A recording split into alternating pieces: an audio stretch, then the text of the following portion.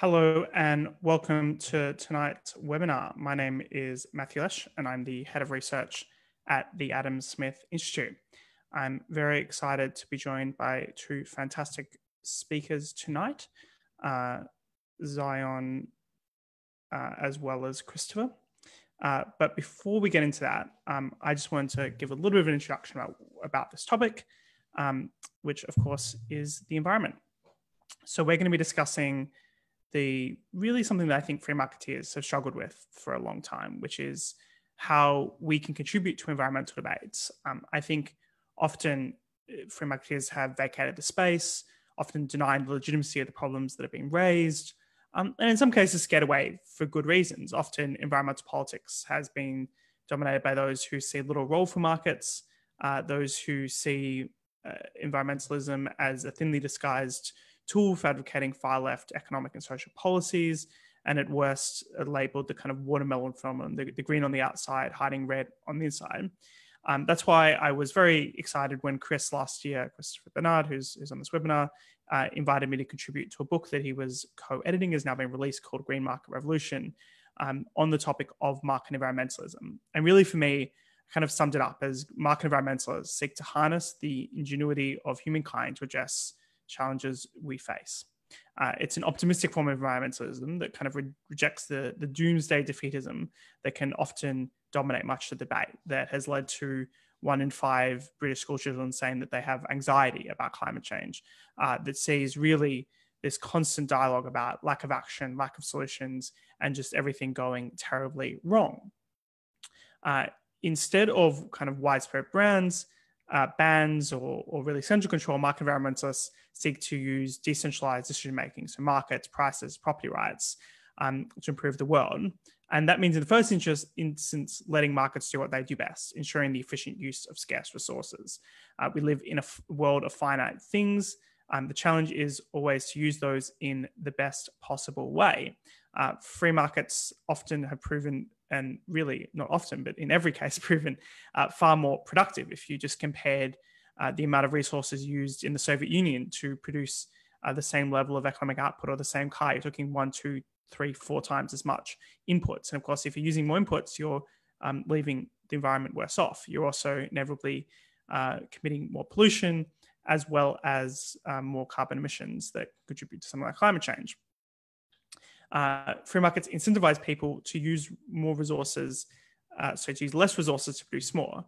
And despite what many have been led to believe, in fact, the UK reached peak stuff around 2001. Since then, we'll be using fewer physical resources in both absolute and per capita terms to produce more goods and services.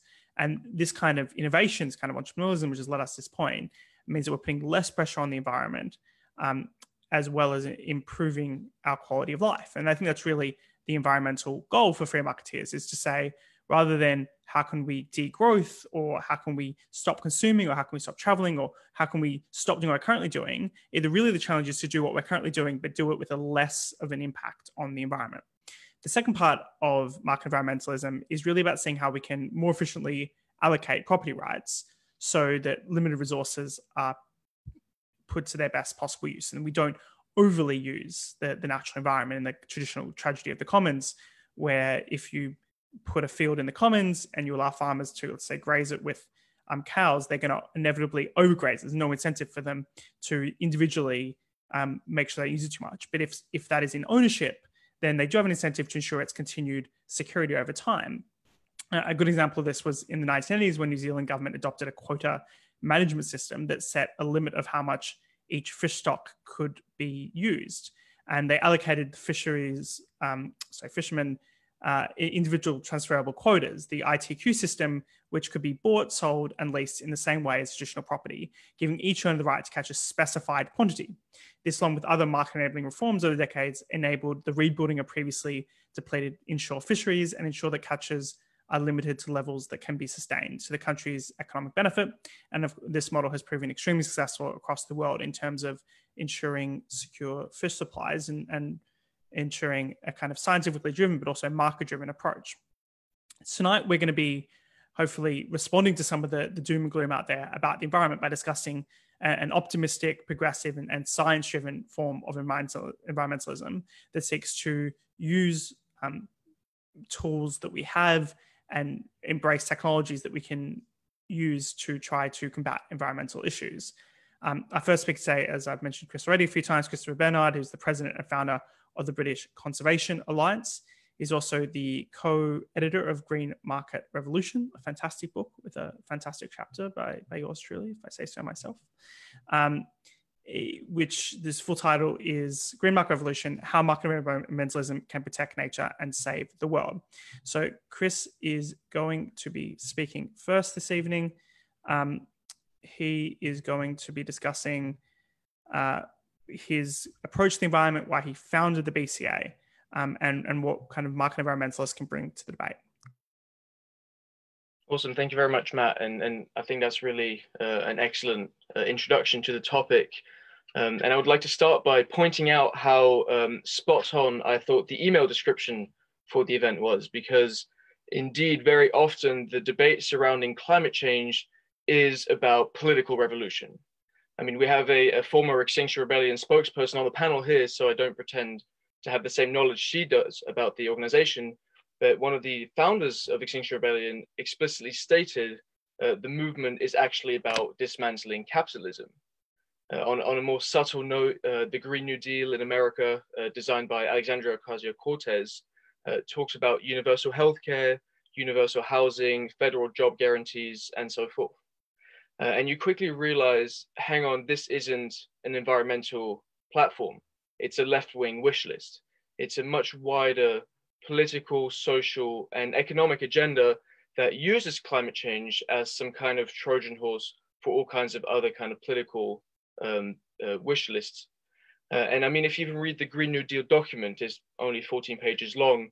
For every one reference that it contains to the planet, you have 10 references to social justice, government programs, economic reforms, etc. So yes, I mean, it's spot on to say that actually when we talk about a lot of the environmentalism nowadays, you're talking about a political revolution, people wanting to engender a political revolution. And the problem is that the tactics that have been used to propel this are pretty problematic, to say the least. Firstly, I'm sure many of you are aware of the manner in which this kind of environmentalism has completely dominated the political debate. In recent years, there's been some kind of implicit assumption that to be green requires you to lean left or even socialist. And in doing so, the environmental movement has effectively ostracized conservatives and libertarians and classical liberals and created an intense partisan polarization around this topic. And by kind of tacking on all kinds of social and economic criteria to an environmental platform, they've paradoxically gridlocked much climate action. The second problem is that the narrative to achieve this political domination has very often been alarmist and, dare I say, apocalyptic. I would like to preface this by saying that climate change is a big and urgent threat, but it is also dishonest to claim that billions of people will die within 12 years because of it. And scare tactics have largely been used to promote this radical political agenda and push for completely unrealistic net zero targets, such as 2030, which would effectively realize their dream of dismantling the current economy that we have, the market-based economy. Psychological research actually shows that this approach is also unsustainable in the long run. It's unhelpful. Steven Pinker of Harvard University, for example, shows that people are more likely to embrace climate action and be willing to personally contribute to it if they are told that real solutions and optimistic innovations exist. Scaremongering actually makes people more likely to reject climate action or even the belief that climate change is happening. So in a paradoxical way, many of these scaremongers are shooting themselves in the foot. So what we need, as the name of the webinar suggests, is a new approach based on innovation, based on optimism, and also based on honesty. And Matt said I would talk a tiny bit about my organization, and this is one of the reasons why I founded the British Conservation Alliance less than a year ago, and it's now the largest environmental campus network in the UK at over 30 universities across the country. And we mainly promote market-based and free enterprise solutions to environmental problems. And it's been amazing to see us really capture that long lost share of young right-leaning people who do care about these issues, contrary to what the current debate would suggest. And the appetite for market-based, pro-innovation, pro-property rights solutions is increasing every day. And so we've already seen massive growth in this area. We're seeing conservative and libertarian think tanks around the world embrace this topic. As Matt mentioned, we recently published a book called Green Market Revolution, which was a collaboration on this topic between 21 authors from 15 organizations in 5 countries around the world. Daniel Hannan wrote the foreword. Matt himself, as he said, wrote chapter 5, which you definitely should check out. So apologies for the shameless self-plug here, but do check it out if you're interested, because many of the ideas we'll be talking about today are present in the book. You can get a free copy. You can download a free copy at greenmarketrevolution.eco. But anyway, so that's my intro, kind of just a few minutes to talk about the general perspective that I have, why the BCA was founded, and yeah, look forward to the rest of the discussion. Chris, I'm just wondering, before we move on to Zion's introduction, why you think the environmental movement has taken traditionally quite a, I suppose, a pessimistic line. Do you think it's in a sense very heartfelt but kind of a misguided political strategy, or is there something more pernicious about it? What do you think has driven that? And do you find people are kind of more responsive if you, again, as Steven Pinker, kind of research you're referring to, when you do present those solutions on campus, that you can get kind of a broader spectrum of people interested in environmental issues? Yeah, I do think you need to separate between the people that kind of the brains behind the operation and the people that are kind of protesting in the streets that genuinely do care. I mean, I even people within BCA, they've said, like, my parents went to Extinction Rebellion marches because they felt it was the only place, the only outlet for their genuinely felt emotions about the environment and their frustration that nothing's happening. So I wouldn't ascribe any malice to those people. I think the perniciousness sinks in when you look at the kind of intentions behind these movements, and often the way they approach it is really to suit their wider agenda. So the fact that Extinction Rebellion had this kind of anti-capitalist slant to start with, or the fact that, for example, the Sunrise Movement and the Sierra Club in America explicitly campaigned for higher regulations on nuclear energy because it suits them and it suits their kind of agenda, because nuclear is very efficient and it doesn't work with their kind of idea that we need to overthrow economic growth in order to tackle climate change. So I do think that there is this separation between the two people, and I would say that there is kind of this underlying wider political agenda that's driven much of the view on the environmental debate nowadays.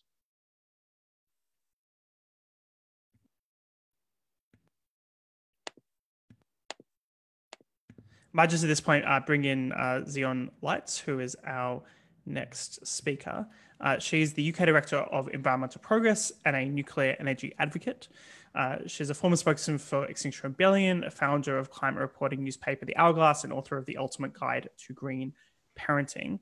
Zion first came to many people's attention during her time with Extinction Rebellion, including a now perhaps infamous interview with Andrew Neil, in which Andrew put to Zion a bunch of questions about some of the most extreme claims made by other Extinction Rebellion activists, like claims about billions of people about to die, as well as what the solutions would be. But a few weeks ago, in late June, in an opinion piece, Zion came out as a nuclear energy advocate, something which I imagine was extremely difficult to do, considering her previous circle of friends. And saying that she'd been duped into an anti-science sentiment all this time. So Zion, I was wondering if you could run us through your kind of changing worldview and what drove that after the interview, and why you're so passionate now about nuclear energy. Thanks, Matthew. So I was always interested in science. I was always interested in finding out, what the solutions were to different problems. That was kind of something that I had in the background, part of the person that I am. And I have also always been interested in the environment, and I learned about global warming when I was at school, and I was quite worried about it. And I did research into it and thought, these are manageable problems. we can fix all of this. And then over the years started to think, we're not really doing anything to fix this, or nothing substantial. So I then had a daughter, and when I had my daughter, I came across all kinds of different opinions, a lot of them myths about how to raise her, even just things like how to get her to sleep, or what should I feed her, and it was quite overwhelming, actually. And I just wanted to know, what does evidence tell us is the best thing to do? And I started researching it and found that there's masses of research out there.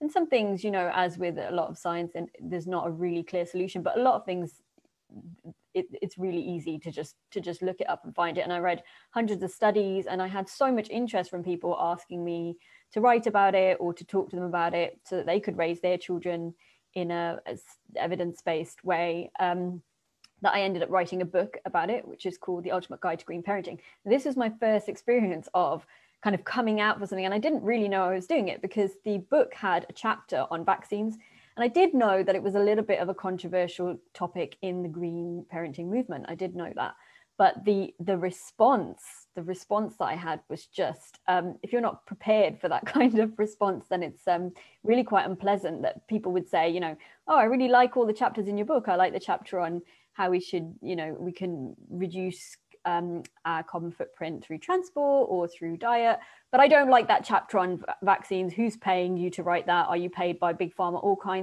had all kinds of things thrown at me. And I thought that was interesting because my response was always, well, the research that informs that chapter is absolutely the same as the research that informs all the other chapters. It's the same scientific method. What's really going on here? Then I realized over time that actually it's not just the environmental movement either. There's a lot of this pseudoscience around. There's a lot of people just believe all kinds of myths, and sometimes it's harmless and it's fine, and sometimes it's having a huge impact on the world and the way that we live. And so I went back to university and I did a master's in science communication. How do we actually talk to people about research, and how do we actually solve some of these really solvable problems? So I did the master's. I went back into communicating about climate change. I found that people generally weren't interested, that I'd bring up the topic and it was just people were kind of bored. I'd be invited to talk at events about climate change. I'd start, I'd have a presentation, I'd start talking. People would just want to know, oh, tell us about how you lower your carbon footprint. And I felt, well, that's not enough. And although I might have quite a low one, I don't really expect everybody to live that way. I don't drive, for example. But I recognize that it's very difficult, especially once you have children, not to drive. So I don't really see that as a solution. So then I was asked to be a spokesperson with Extinction Rebellion. It seemed like a really good opportunity. They were making waves. Worked with some incredible people there, was really kind of welcomed into that movement. But then, I found the same thing where I was still trying to communicate science at a really basic level. And, it happened straight away as a spokesperson because of things like, net zero by 2025. That's not evidence-based, but they know that that's not evidence-based. But then when I was put on the spotlight, it became very difficult for me to defend it. And then, as you said, then I went on the Andrew Neil show and he said, you don't have any solutions. And I found that really frustrating because I spent my life studying solutions, and I couldn't, as a spokesperson for that organization, I didn't feel that I could just come out and say what I thought the solutions were. So I thought actually Extinction Rebellion's done a really good job at getting climate on the agenda, because before it was really difficult for me to talk about, and now it's easy and everybody wants to hear about it. And I know you might say, well, that's because people are afraid and that's not right. And I appreciate that that's big part of the argument here. But for me, it was kind of, well, this is good. Now we can move in the direction of solutions. But, I just found that in that organization, I couldn't, because ultimately their solution is their third demand, which is that they want, this political overhaul where citizens' assemblies would decide, how we move forward in all of these areas, and inform policy by listening to scientists, which actually I think, in some ways is a really beautiful idea, but it's very idealistic. And I don't, not only do I not see it happening, but I don't see it happening in a timeline where it's actually going to help us bring down emissions and deal with the issues that we have to hand. And we have so many experts that we can appeal to. I kind of think, why don't we just go directly to them? And so then Michael Schellenberger, who runs Environmental Progress USA, he's the president and founder. He wrote a quite damning article about me, as many people did after the Andrew Neil show. And I was interested in it because he said, he said things that I kind of agreed with, and some of it I thought, well, that I'm being misinterpreted there. So I sent him a message and I said, actually what I was trying to say here is this. And he said, well, do you want to talk? And we had this discussion, and he said, I'm going to record this interview. I'm maybe going to use some of this content in my book, and that book is out now. And he really grilled me in that interview, but actually I think he found that I was just in this organization trying to do a good thing. And I would say that there are a lot of people in Extinction Rebellion who are absolutely trying to do that. There's lots of scientists in there who are kind of trying to do that. So and it offers them a platform, but then at the same time you get put on this, you get tarred with the same brush in a way. And so we had this discussion, and I just said to him, it was quite heated, and I just said at some point, I looked up your TED talk on nuclear power, and I already completely agree with that. And for him it was like a real moment of kind of what did you say? And I said, well, actually this happened years ago that I shifted my opinion. And it was because I had, a friend of mine had sent me a paper on radiation. I had been told by different environmentalists, this was well before Extinction Rebellion, different environmental organizations, that all these exponential numbers of deaths and illnesses had occurred due to radiation poisoning from nuclear power. And actually, when I saw this paper, pure research, pure data, it wasn't the case. The numbers were so low that I was shocked, and I completely changed my mind. And I shared that paper with people and found that I lost friends. Found that actually, this is not a discussion that people are ready to have. And I kept quiet about it until Mike rang me then about a month ago, completely out of the blue. Hadn't spoken to him since that initial interview, and he said, would you come out as pro-nuclear? Because I'm looking for someone to take over this kind of UK base of EP, to launch it. Would you do that? And he rang me every day for a few days and said, because I said yes, he said, are you sure? Are you really sure? Because it's going to be tough, and people will turn against you, and and I said, I absolutely am ready to advocate for solutions. And I think that nuclear is one of the more difficult areas, because there are all these myths and so much fear surrounding things like radiation, that absolutely I'll do it. And so that's a position I'm in now. And I kind of launched that with that City AM article where I said, this is why I'm coming out, and inviting other environmentalists to come forward and embrace nuclear power. Well, thank you very much. That's quite a fascinating introduction. I assume you were pro-vaccinating children, and that's why some of the, it's quite a frightening thought, isn't it? I'm just wondering, before we get on to some of the more substantive matters, which we're keen to tackle, I'm just wondering kind of what effects that's had on you personally as flipping your political position. I think politics can often be quite tribal, and if you have some heterodox opinions for people in your tribe and who your friends are, that can be quite alienating. So I was wondering what you found, and have you managed to persuade a lot of people of your perspective, or have you just kind of lost a lot of friends along the way? I think tribalism pervades everything, not just politics, and it's very difficult to step out of. And I completely don't ascribe to any specific dogma. And what I would say is that makes me kind of an outlier. And I think that evolutionarily, it makes sense that people form these bonds that are based on these opinions, because that's your tribe, and you used to need that to survive, and being ostracized would mean that you wouldn't survive. So I completely understand that, and that's not something that I really care about, which is why it's more important to me that we tell the truth. And that's why I kind of came out accidentally as pro-vaccination, and had a really awful time. I have to say, really awful, much worse than now. At the time, I had some really angry people, thinking that I was pushing some big pharma agenda. It was incredible, really. And then now with nuclear, now the interesting thing is that I actually expected that, was prepared for that, and it hasn't really happened in that degree. Yes, I've had some insults, and I've had some of the mean emails, of course I have, but actually I've had more support than I would have guessed, and that's from people on both sides of the political spectrum. And if you look at that letter that I just wrote, that was published to the British government asking them to build Sizewell and Moorside, it's signed by lefty activists and right-wing thinkers. It's signed by some incredible scientists. It's signed by Steven Pinker. It's signed by James Hansen. So there is space for people to come together on this issue and not just be sink into their politics and just decide that that's just what they believe and that they won't be open-minded about it. And I think that's a really important point that we've got to, because it's kind of now or never with nuclear. It takes a while to build. We need to be investing in it, building it now. So I'm really hoping that a lot more comes out of this and in this role that I've taken. You said during your remarks a few minutes ago that they know it's not evidence-based in relation to the 2025 target, which I think is quite interesting.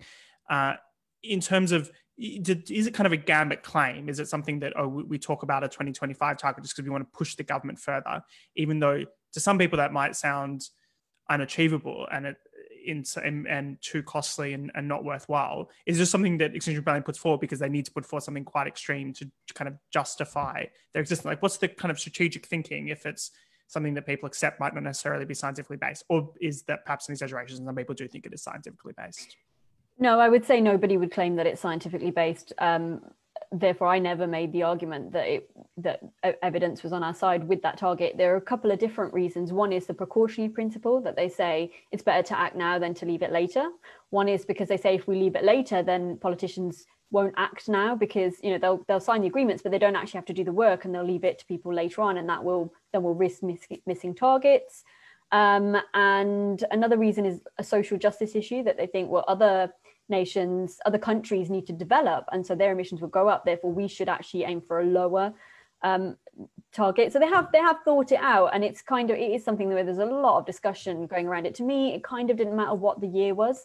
I just think we need to focus on just doing it anyway, and putting a deadline on it seems a bit silly. But I understand that actually that target generated so much discussion that in a way it was helpful. Just before we bring Chris back in, I just want to dive a little bit deeper into some of the questions about nuclear. So I'm going to throw, we can go one by one in terms of the criticism of nuclear. So how many people died at Fukushima and Chernobyl? Were these huge disasters? Is it deadly? How does nuclear energy compare to renewable energy or fossil fuel energy in terms of its threat to life? It's lots of questions. So Fukushima, nobody died from radiation. Not one person. Actually, years and years later, somebody claimed that their cancer was caused by it and the government paid them money. But the statistics show that it was more likely that they didn't get that from Fukushima. The 575 people that did die from Fukushima was from the evacuation process because there was some panic, and it was not from radiation. That's really important that people understand that. For context, the tsunami itself killed over 15,000 people. Now, Chernobyl does have a higher death toll. There were more people who contracted cancers, but actually it was thyroid cancer, which was really easily treatable. And it's still, it was still, I can't remember the exact numbers, but they were low. What I would say about Chernobyl is it was a different scenario to Fukushima because the Soviet Union didn't tell people it had happened for weeks. So they stayed in that area. If they had been evacuated, there still would have been no deaths. The actual blast killed 12 people. Now, if you look at that compared to all other energy production types, so all renewables, fossil fuel extraction, the death tolls are much higher. And that's really important that people go away and look at that. You can look at somewhere like ourworldindata.com. It's got really good numbers on there. That's not just my opinion, that actually if you look at the deaths and the illnesses from all different kinds of energy generation, it's lowest in nuclear. That's where there's this real conspiracy against it, that people fear all of these things that aren't true. And if you look at fossil fuels in particular, that just the air pollution alone kills millions. That's not even comparable to the numbers I've just told you about from nuclear power generation. Yeah, just a quick point to tack onto that as well. To put it starkly, in America, more people die every year from falling off the roof while installing a solar panel than from nuclear in the last 60 years. So I think that kind of just puts it starkly how safe nuclear actually is, and how important it is to remain evidence-based and science-based when we look at these things, because it's so important, and we're talking about an issue that's so crucial, so why would we not follow the science? So another, and I'll put this back to you, Zion, another claim about nuclear is that it's now too expensive. I think, ironically, Greta Thunberg, who obviously wants net zero emissions worldwide by 2025, suddenly starts talking about the cost of nuclear as it being more expensive than renewable energy. Is that true to say? Is renewable energy now cheap enough? And is nuclear energy good enough? Is it reliable enough, consistent enough? Is battery technology good enough?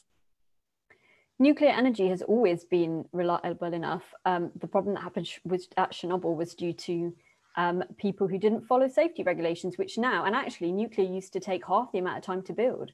And now the reason it takes about 10 to 12 years is because they've added so many regulations. Some of them maybe not even necessary, according to a lot of engineers.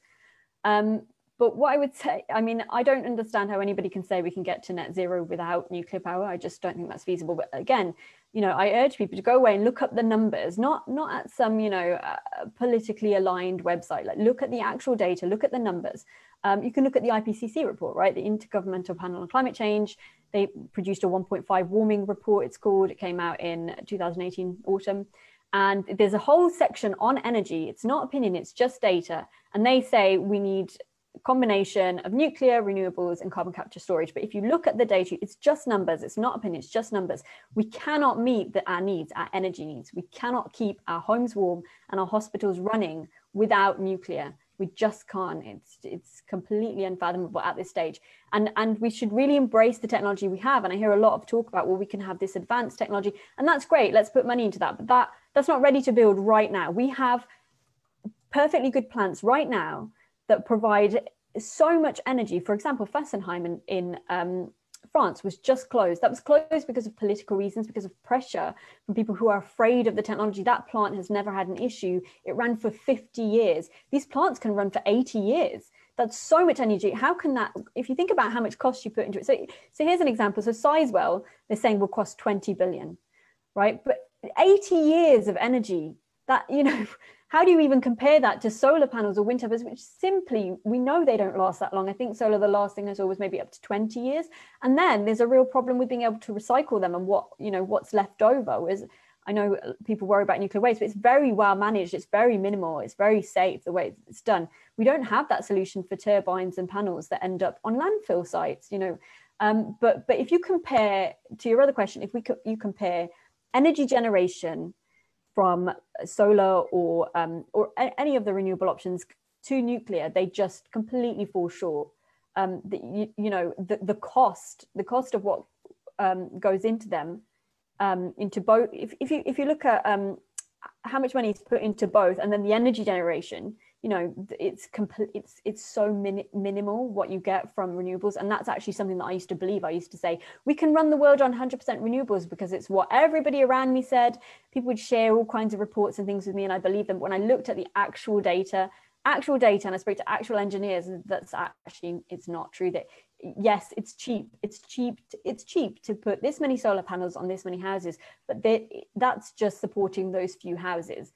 Who's going to support all the other buildings in this area? It's not. That same cost could go to nuclear power, which will support all of the buildings in the area. And that's what we're looking at, really, unless you go into this degrowth argument, which is what a lot of people then do in response to this and say, well, we need to reduce consumption. Well, we've tried to reduce consumption for years, and it's never worked. It's never sufficient. In fact, energy consumption goes up all the time because population is increasing and people, you know, there's more people on the planet. It's that simple.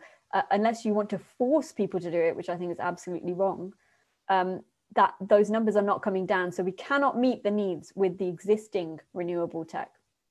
I make a slightly more interesting point there, which is that energy consumption globally is going up as countries develop, but in the most developed countries, energy consumption in some ways can be going down. So for example, if cars are more efficient, you can have reduced energy consumption over time. But I think you're fundamentally right that if we want to reach the targets, we're going to need to provide the amount of energy we have today from new sources, and if we're going to continue growing our economy.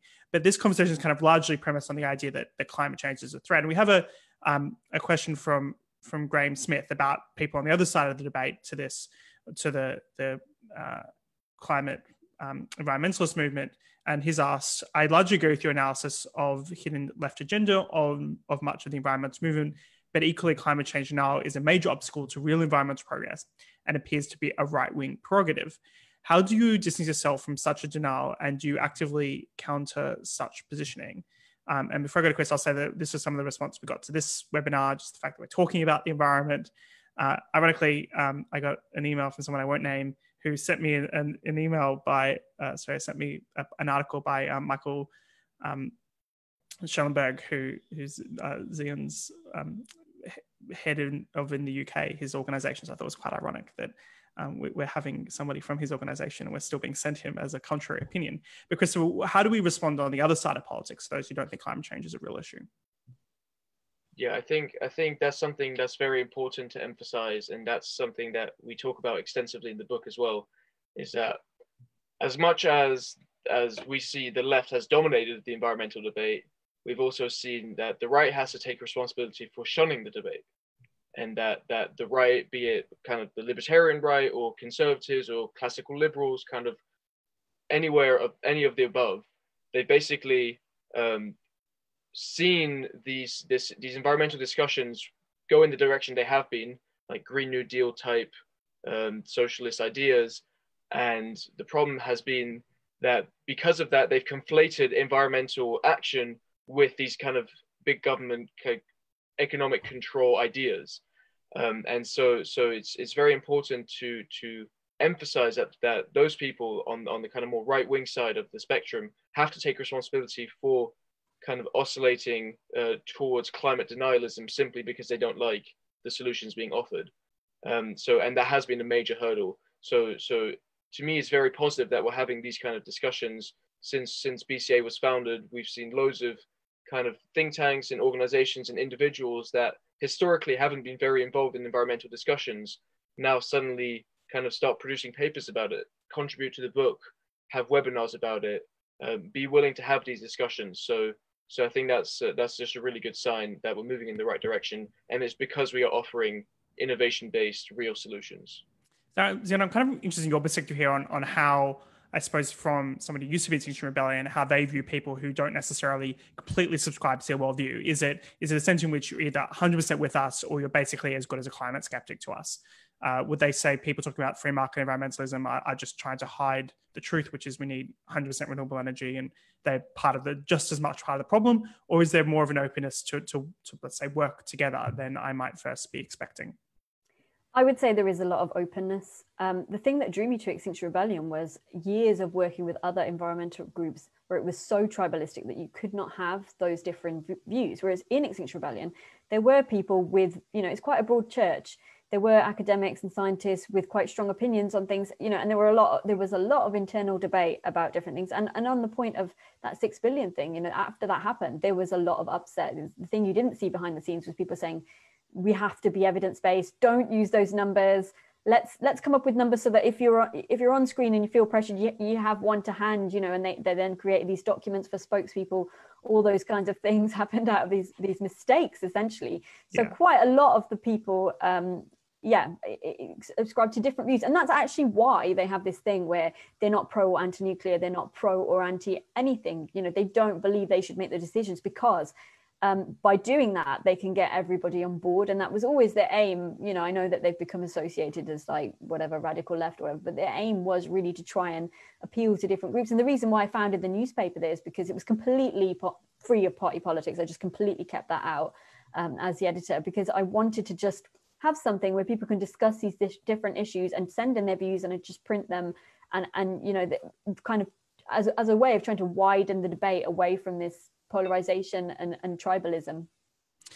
Which kind of goes to the question of Emmanuel Butler that you've expressed interest in answering. Is there any hope of convincing people on the basis of evidence, or is the environmental movement based on tribalism and gut feelings and worries? What I want to say about this is that it's not just the environmental movement. It's just not. Look at what is happening with masks in the US. Look at what is happening with masks. It's just insane, isn't it? You must have seen what's happening.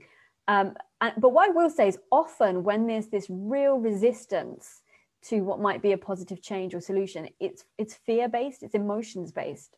You think with nuclear, that's what people think. People talk about waste with nuclear power and they're imagining this goopy green liquid, thanks to the Simpsons probably and other kind of popular media like that. And that's not, and when you talk to them about, well, that's not actually what they are. They're these cylinders, and they, and when they're buried, they're very minimal. And when they're buried, they're covered in layers of concrete, and they're very well protected. And if a plane crashed into them, they wouldn't get out. And the same thing with nuclear weapons. I say, what if somebody got the weapon? Well, I'd say, Britain already has the atomic bomb, but also technically anybody can get hold of that technology anyway. It's unless you get rid of every nuclear physicist in the world, that capability exists to, you know, so really it's about getting people away from the fear.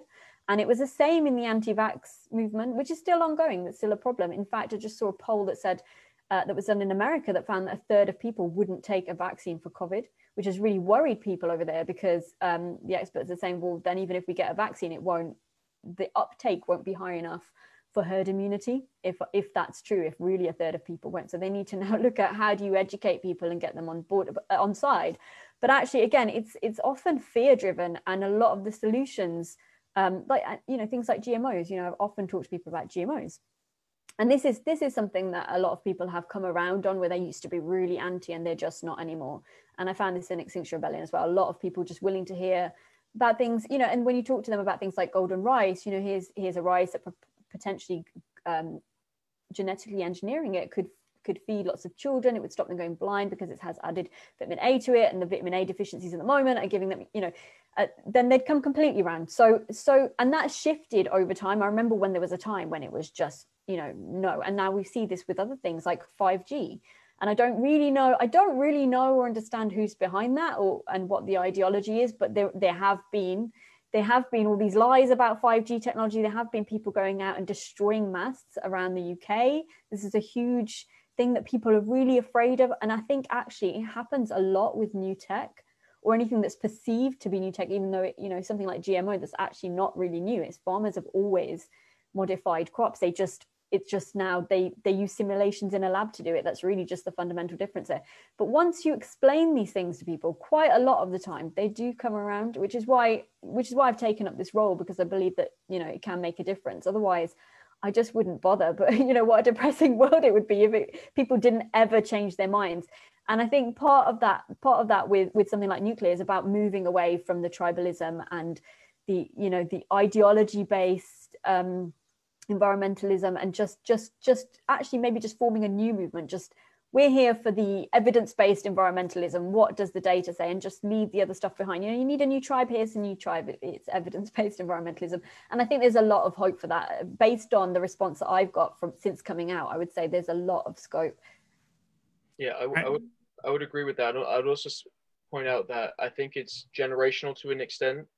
I mean, the kind of Earth Day kind of 68 generation that was kind of very in tune in nature ideology and instinctively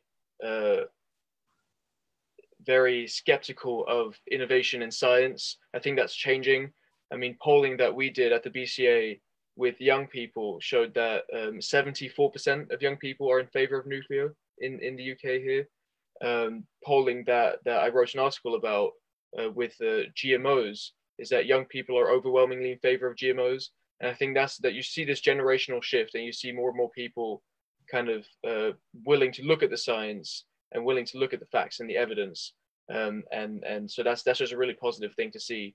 And so the main challenge for us is to translate that public opinion, that changing public opinion, into effective government policy. So one of the things that I'm very excited about with Brexit, for example, is the UK's ability to move away from the EU's precautionary principle. I mean, there was a comment here, somebody said the EU effectively banned GMOs because of the precautionary principle. And I think that's something where the UK can change tack. Same with artificial intelligence, with the European Green Deal that Ursula von der Leyen is promoting. They want to effectively regulate artificial intelligence out of existence, whereas artificial intelligence is another thing that will be very helpful in combating climate change. And so I think we need to translate these kind of innovations into effective public policy making to make it last as well. And what else beyond nuclear are you intending to be working on at Environmental Progress UK? What is the focus? So is it nuclear energy? Are you going to be doing some work on GMOs? What else is it? Or is it just kind of a more generalist, kind of different approach to the environmental policy that you're focusing on different narratives? Yeah, it's more general, but I really want to see Sizewell built. I think that if we don't build it now, we will regret it later, because it will take 10 to 12 years. And where is our energy where is our energy going to come from in that time? It is not going to come from renewables. And I still hear people say there's a battery technology around the corner. When we have that, we can store infinite amounts. You know what? When I joined the environmental movement 15 years ago, that's the same argument. I have had to just sit back and go, hang on a minute, that is not going to happen. You know what? Great if it did happen. Great if it did happen. But in the meantime, we can be investing in clean energy right now. And it's not even just, it is about climate change, absolutely. And I talk about climate change a lot, but it's also about air pollution. You know, how many people do you know, and how many children are suffering in our, you know, in developed countries from these awful, you know, lung afflictions? It's so common now. Look at my daughter and the children in a class, and how many children have an inhaler. I mean, when I was growing up, it was, you know, really unusual, and now it's completely normal. And it's not right. You know, that air pollution is coming from just pumping out emissions from fossil fuels that we don't really need. It would be a different thing if we absolutely needed them to continue to live, but we don't. And it's such an absurd thing to me that we have a clean energy solution. Imagine if that was invented today. Imagine if nuclear power was discovered today. We would hail it as the most greatest invention, and we would embrace it. You know, and that's what a lot of people are waiting for with renewables, but it's not going to happen. I think that's something that people really just need to let die. You know, and it's similar with advanced, even with nuclear, you start to hear it when people start talking about advanced nuclear, and that's great, fun that, you know, incredible things could come out of it, but we can't build it right now. It's not ready to build right now. We have workable models that we know can supply energy. Look at what happened in Germany. They had working, operating power plants, no issues. They shut them down. They shut them down because of the anti-nuclear sentiment there. And that is due to things, you know, the Greenpeace group is very active in there, for example, having a lot of influence on people. They shut them down, and then they had to start burning more coal. Their emissions went up. That's a scary reality to me. That's not right. And what I think is that we need people on the other side to counter that kind of Greenpeace type anti-evidence space, really. And so that's really my aim. It's public engagement. It's helping to shift the conversation, have a conversation about it, and then help to shift it and hopefully see investment in this country, because we need it. And actually, we're in such a strong position. You know, if you think, people say 20 billion is expensive, but HS2 is costing 80 billion. You know, no, but probably 100, probably well over 100 billion. Look at what we can do with that. That actually, you know, how much 80 years of energy for 20 billion. That is a phenomenal amount. You know, I mean, and I do find it fascinating that all the focus on climate change, obviously a long-term, very serious issue, it takes focus away from what is a more short, immediate issue, which is NOx pollutants. And the classic trade-off when under the Blair government, they started creating a tax incentive in the car registration system to get low carbon vehicles, which meant diesel vehicles, which have actually led to a lot more pollution in cities like London. But even outside London, in the developing world, we've got a serious issue where just people don't have electricity in their homes. That means they're burning fuels. And the consequence of that is inevitably that you're going to have more people dying from direct inhalation. Because I want to go back to you about from a slightly different angle, something we were talking about earlier, which is, so of course the UK is historically one of the world's largest emitters, but today is a relatively minor contributor. Half of the world's carbon emissions come from Asia, a quarter from China alone. How do you kind of get climate action that I suppose is both universal but also fair? Because in some ways, we want these countries to have an opportunity to develop, to, as we were talking about earlier, with development, industrialization can come more energy use, and that can come more carbon emissions. We don't want to prevent them from lifting themselves out of poverty, because that's just a more immediate concern to them, but at the same time, reduce carbon emissions. How do we balance those two, Chris? Well, yeah, I think it's a very big issue, and it's one of the reasons why I find the degrowth narrative so uncompelling, is because how are us destroying our economy and kind of removing our ability to innovate and to have more resources to be able to innovate, how is that going to help China and India and those kinds of countries to move away from fossil fuels themselves? And so the way I see it is that we should, first of all, be making countries like the UK, countries like America, Israel, kind of hubs of innovation, of kind of entrepreneurial activity that creates innovation in GMOs, in nuclear, in artificial intelligence, and also renewables, and then that we share that technology with the rest of the world. And I think that is really the only way that we can go about this, is that we set up free trade agreements. For example, there's a free trade agreement called ACTS, which is the Agreement on Climate Change, Trade and Sustainability, and the idea is to remove all tariff and non-tariff barriers to the free trade of environmental goods and services. I think that's an excellent proposal, because then we can share technology, we can share goods and services across countries and really kind of dissipate the knowledge around the world. And so I think that's a much more effective way at getting India and China the technologies that they need, rather than looking at wrecking our own economy. So did you want to take that up in terms of the more global approach? I mean, I pretty much agree, to be honest. I think actually it's a shame that a lot of countries, developing countries, are having renewables pushed on them. And I'm not an anti-renewable person. I think where it works, that's great. You know, the IPCC recommends it. That's good for me.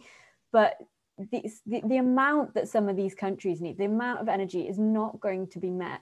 And then by renewables, and then they're left, you know, they're often left with the waste problem that they you know, I mean, I've been to India, I've traveled around India, I've seen the villages. There's no infrastructure. That infrastructure cannot be built without energy. We cannot expect them to you know, to not develop. It's really shocking. Anybody who goes out there, it's sad and it's shocking. I mean, my parents migrated here in the 60s. They worked in factories their whole lives. You know, they were really grateful for the opportunity. When I went over there and I saw many cousins that I've had, I've only been over once and I only met them the once, and the dire poverty they lived in. And I know people know that it's happening, but sometimes I think, do you realize what you're saying when you say climate change is going to be like this, it's going to be really awful and we're going to have to live like this? People are already living like that. People the world over are already living in what you are calling apocalyptic scenarios. They are already living like that. What are we going to do to help them to get out of it? And putting sanctions on them or you know, misleading them in terms of, you know, saying nuclear is not a viable option. The amount of energy a country like India needs to develop and have the infrastructure to deal with their biggest problems, that's going to come from nuclear power. It's not going to come from renewables. There's so many millions of people you're talking about, such vast quantities of land. They might have more success with solar than us because it's more, you know, it's sunnier. But even then, just the investment, as I said, that you'd be putting a ton of money in for a small amount of generation. That same amount of money could go towards nuclear power and have exponential amount of energy, which is really what they need. And they're going to need it more over time because they're already suffering quite a lot with climate change. They're suffering from, you know, more frequent droughts. They're suffering from, you know, I saw a UN report that said that 40% of India won't have access to water by 2030. I recommend anybody read that report if they you know, don't believe me, because I couldn't believe it. It's a really sad thing that these people, their wells will dry up, their crops will dry up, they'll have to move. You know, what's going to happen? Where are they going to move to? Where are they going to get water from? Well, guess what? You know, desalination is a great solution. There's always solutions when you look really, really closely. There's always solutions, but that can't happen without an energy source. So really, to me, a lot of it keeps coming back to these places need energy more than anything. We've had it. We've now got to this great scenario, and we're saying we don't want to live like that anymore. You know, but then at the same time, we're rejecting solutions that those countries need and solutions that we need ultimately when it comes to something like nuclear power or, you know, GMOs and lots of other things. Yeah, what baffles me most about that is just how uncost effective it's been. I mean, it's been 20 trillion in subsidies for renewables around the world, and it still accounts only for about 5% of global energy production. And just about how many nuclear reactors we could have built for that. Exactly, and even that, like how much food could have been created for people in poverty, how many new buildings that are weather resistant could have been built, all those things. It's just there's no cost benefit analysis whatsoever when it comes to these issues. Because what's your view on a solution that's talked about there, a carbon tax in the UK that can properly price carbon emissions and potentially incentivize people to limit their contribution? Is that a solution that the BCA and you'd back? Well, I see a carbon tax as a fair principle. I think within a free market, it's unfair to expect people to shoulder the burden of others polluting indiscriminately on others. And so I think in a free market, to be able to account for what you call negative externalities, which is CO2 in this case, is a fair principle. So I see it as a market-based mechanism. The only thing is that you have to carefully consider the way you frame the policy. So for example, we'd be interested in looking into a revenue neutral carbon tax. For example, you either reduce other taxes proportionally so people don't end up paying more, and which would hit the poorest communities in the country, or you look at a carbon dividends model, where you kind of any money that's raised from a carbon tax gets given back to communities. But another flip side, which is really important, is that you also have the opportunity to get rid of a lot of environmental regulations, which not only become superfluous, but also become very costly. And they add extra kind of regulatory hurdles for businesses, which obviously jacks up the cost for them. And so if you want to implement a carbon tax, which would be quite an effective, I mean, most economists agree it'd be very effective at reducing carbon emissions, you also have to look at it from kind of the economic perspective, and how can we do this without, again, making prices rise for the poorest communities, without putting loads of businesses out of business, and how can we do this in a way that actually helps us grow the economy at the same time as reduce carbon emissions, like they did it in British Columbia very successfully. I think we are kind of running out of time, but I know this is quite a technical question about sizable sea and potential biodiversity loss and eroding flood zones. I was wondering if you wanted to make some respond to that and maybe make some concluding remarks just in a I actually contacted the RSPB about this. I was really hoping to have a dialogue with them. I haven't heard anything back yet, after they put out a tweet saying they couldn't support Sizewell because of the biodiversity loss. And I basically replied on Twitter saying that is NIMBY thinking, that is not in my backyard thinking. How much biodiversity loss is going to occur because of climate change? These plants have to go somewhere. I am a huge nature lover. I'm a birder. I completely agree with all of the, I love the environment. I spent my life fighting for this, but these plants have to go somewhere. And actually, it is not evidence-based to say that they will decimate the wildlife population. It just isn't. Show me a paper that says it, and I promise you I will read it. But it needs to be actual data, not something that your friend wrote. Sometimes that's the sort of stuff I get sent. But I still read it. I will still read it because I want to know what people's arguments are and where they're coming from. In fact, in Florida, Crystal River, have you heard of that? In Florida, there was a plant there. People objected because there's a huge manatee population that migrates there. Again, don't just take my word for this, look this up. They migrate there. People objected because they said it would damage the manatee population. You know what happened? The manatee population increased because the water that came out of the plant, which is completely safe water, by the way, was warm, and it was so warm it attracted more manatees, and when they closed the plant, the manatee numbers went back down. That's a real story. If you want a link, tweet me, Zeontree. I'm at Zeontree. I will send you a link to evidence that shows that. So it's not even fair or true to say, if you show me a paper that says it will decimate this population, you know what, then maybe we would look at how do we protect that specific population of bird. But when I asked the RSPB, they didn't have anything specific, and they haven't really engaged with it, which I think is a real shame because it's NIMBY thinking.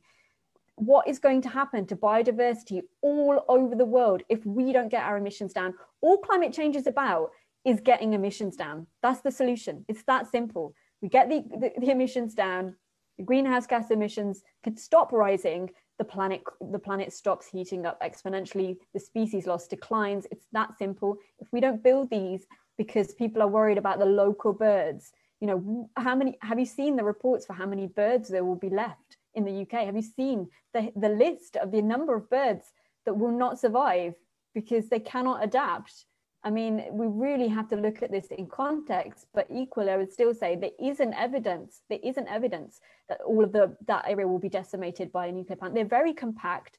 In fact, if you look at wind, and again, I can send you a source for this, the amount of land that solar panels take up and that wind turbines take up, the amount of lands, I think solar, it was 500 times more.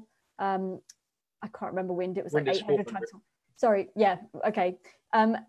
If you look at that, if you want to talk about biodiversity, those are entire areas being taken over by the, and if you look at how much energy they're producing, it's just not even comparable. So they're taking a lot of space. They are decimating the wildlife because they're taking up so much of our land, and then they're hardly generating any energy. I mean, these arguments. Chris, do you want to make some final remarks? We're just hitting on 7, so we're going to finish up in a second. Yeah, I was just going to say, just purely from a geographic perspective, it takes up so much less land, which allows for more land to be returned to nature, more forests to be planted, things like that. So it's massively in favor of nuclear because it's so compact. And the other thing is, for example, like HS2 that is something that actually has very big biodiversity losses because it just goes across the country. Nuclear wouldn't be even comparable to that. So I think just it's a matter of people getting their priorities wrong. and needing to look at the evidence again. So yeah, that's really pretty much my view of that. Well, thank you very much, both of you. I think this was a fantastic discussion. It was good to dive in deep to some of the issues, but also have a bit of discussion about kind of the narrative behind environmentalism, and not just from the negative sense, but also a very positive, forward-looking, progressive, in the true sense of progressive, which is trying to achieve progress, that I think we can do. And I think these discussions are so important to bring people together who might not traditionally have the same political outlook, but are all trying to achieve the same goals. So thank you very much. Thank you.